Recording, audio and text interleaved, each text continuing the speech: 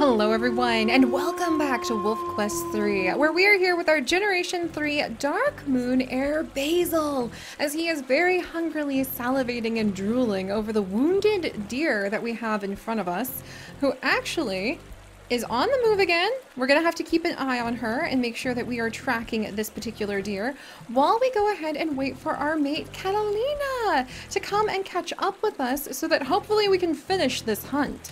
Because unfortunately for Basil, we actually ended up a little bit too wounded to continue to hunt this deer all on our own.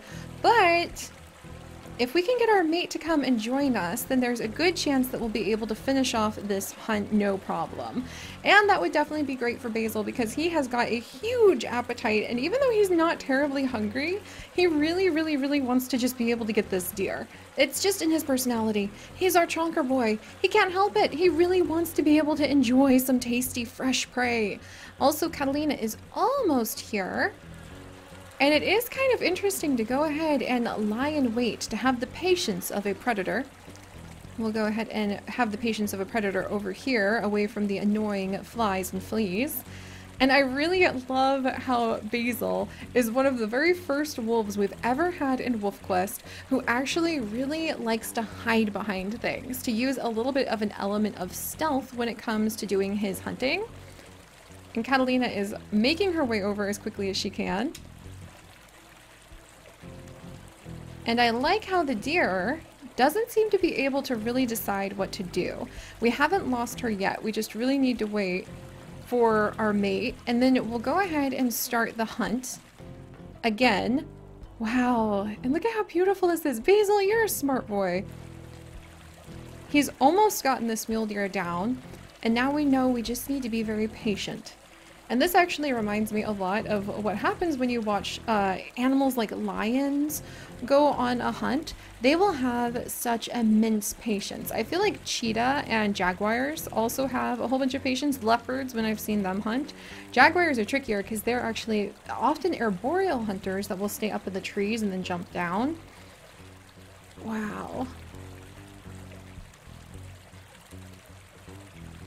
But just thinking about it, it's so exciting to think how this kind of patience is totally normal. All right, and Catalina's almost here, so I wonder if we should start chasing the mule deer towards her. But if we do our hunting in this territory, there she is! I see Catalina in the distance, or at least maybe a deer that she's scaring away, which is kind of hilarious. Yeah, I think she's scaring another deer away, way over in the distance. It's just like a couple little dots moving. Oh, heck! Our deer, meanwhile, was trying to make an escape for it. Alright, does that mean... Alright, let's do this. We're gonna keep a good eye on our deer and see if we can maybe pursue it a little bit further back towards where our mate is. Alright, there's the deer. Now, where is Catalina? Coming towards us! Alright. Any second now. This rabbit has no idea how lucky it is. Any second now, I'm sure she'll be coming. And we're just gonna keep an eye on this deer. Alright. Catalina! Yes! She's here, you guys! Alright, she's coming up over the ridge. And then once she gets here... Let's see, where is she? Alright. Alright, come on, Catalina! There she is! Alright. Together, Catalina, together! Grab it! Okay, good. Now we need to get back. And we're gonna rely a lot on Catalina to help us out with this. Because Basil is almost doomed. Yes! Oh, this is so wonderful to see how having a pack mate is really making all of the difference here. And one final bite. Yes! Oh, that was so cool! That was totally worth the patience. I love that! Look at these two. They're such great hunters together. I really think that they just make a fantastic pair. Ah, Catalina. I really like that we picked her as our mate. Alright, let's go ahead and we'll grab some noms. Fill up our stomachs. We'll go ahead and grab a chunk to take home to the pups, and then on our way home we'll actually mark territory over these two spots as we work our way back over to our own den, and we'll even see if we can take over this spot of second meadow so that we can keep our pups safe and away from any very hungry predators. All right, there's that. Are you full, Catalina? Catalina can have a little more to eat. She's 103% full, but if we're patient, she'll actually get even more food in her stomach. And we can take it back to our pups. Oh, she's such a good huntress. Oh, and now Basil is completely exhausted. A very successful, longer hunt that we were very patiently waiting to finish up definitely would leave him pretty tired, considering we fought a grizzly bear last night. Like, his last night, at least. It was a few days ago for us. All right, oh, look at that, 117% full. He is so polite, waiting until she's able to go ahead and basically fill up. 125, that's pretty much the max. All right, we'll leave the rest to all of the scavengers to enjoy. And actually, these two filled up on a lot of mule deer. I thought there wasn't going to be, it was kind of going to be a waste for putting Basil's life that close to being at risk. But actually, turns out that they had a lot more space to fill up their stomachs than I thought they did. All right, we'll go ahead and mark this spot.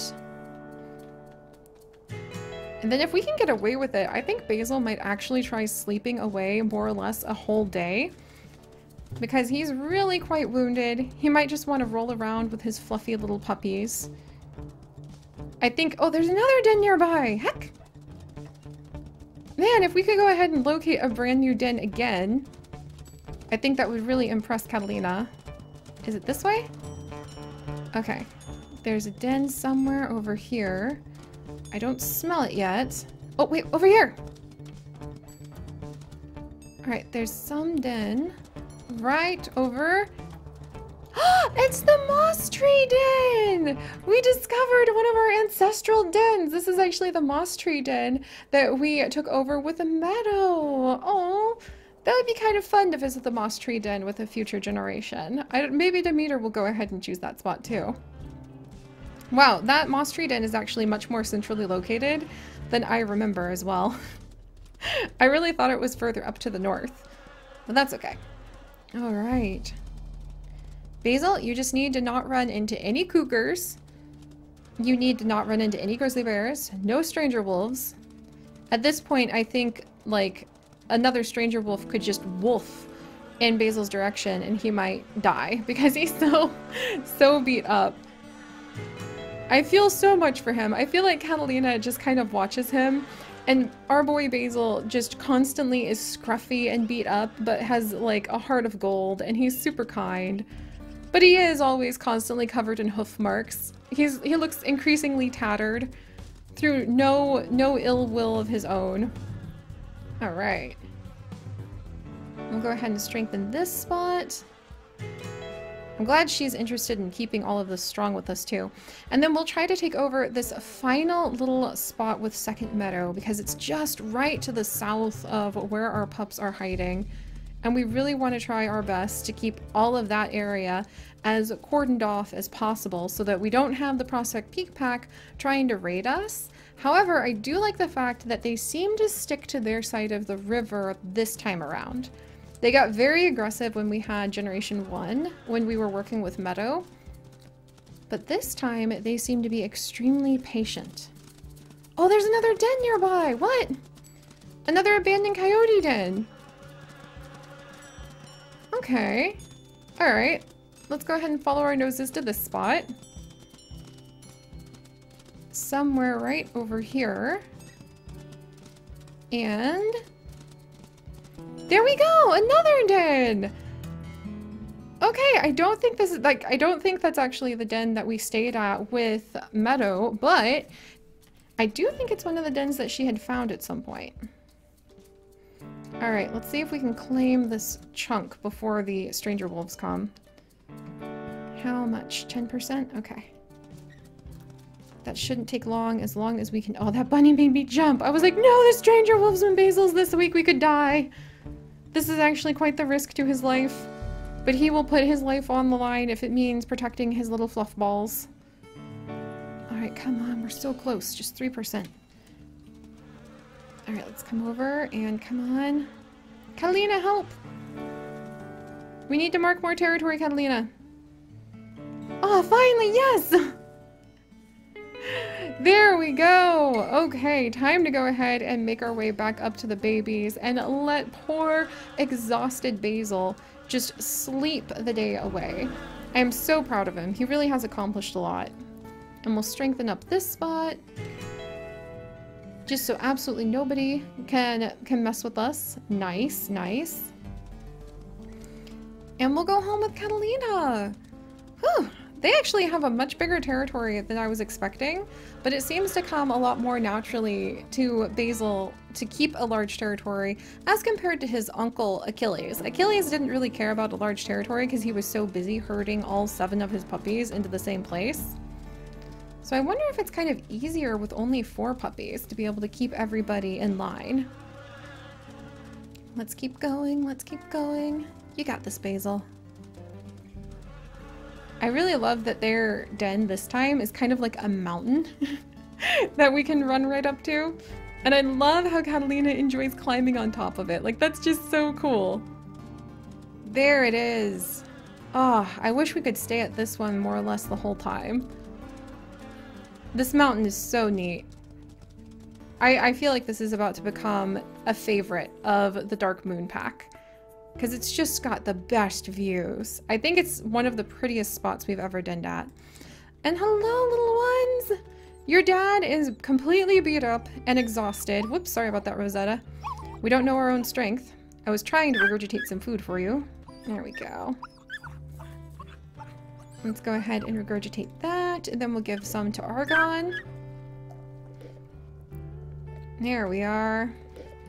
And then I think Basil is going to go ahead and maybe play for just a second with any pups who want to play.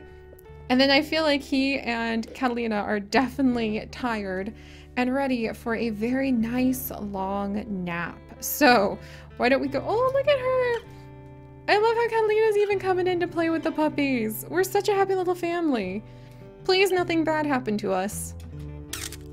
I think I will be unusually upset if something bad happens to Basil and his pups, because he just seems so sincere about his desire to take care of them. Oh good, all 4 puppies. I was worried for a second. Alright, we might let Basil get a big nap too. We'll feed the babies first. Woken up in the middle of the night by hungry puppies. Totally normal. We'll let them go ahead and eat. And then Catalina is actually off. We'll howl. Oh, no, there she is.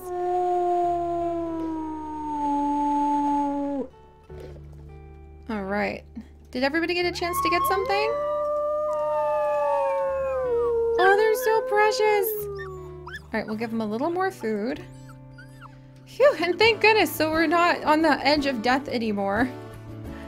But we are very, very tired. Oh, look at Catalina play with them too. I love seeing how she's really into it. She feels like the kind of partner that we haven't had since Meadow and Genesis, who really just had each other's backs, and no matter what, they were going to like work as a team to take care of the pups, to be able to like defend their territory. I really feel like this group thinks more about their family than they do about like the moon pack as a whole, like honoring the moon pack and helping the moon pack to become even stronger. I don't think they think about that nearly as much as they're just thinking about each other. And I think Catalina's gonna go look at the stars for a minute. Aww. All right, so let's check on our pups real quick. Badger is already quite the chunker at 7.7 pounds, so he is almost 2 pounds ahead of several of the other pups. Mouse is still the smallest, itty bitty little mouse at 6.1 pounds, and Rosetta and Argon are just our happy little middle pups. There's not a lot of fleas at this den so far, thank goodness, but we will go ahead and try to keep a strong hold on the territory down here, as much as we can at least, so that we can try to move move over to 2 other cave-type dens at some point. However, they're so far away and this mountain's so beautiful, it might be a mate heart quest that we might consider ignoring. But if the flea infestation does get so bad that we have to move, at least we know we have the perfect backups already lined up. So alright guys, thank you so much for joining me on this adventure. Basil did manage to make it by being very, very patient. Oh dear, Rosetta, where are you going? She's our little wanderer this time, kind of like Demeter was in Achilles' Generation 2 pack. And if you guys would like to join us on this and literally thousands more adventures, do please consider subscribing. But most importantly, my friends, stay curious. And I'll see you guys next time. Bye-bye!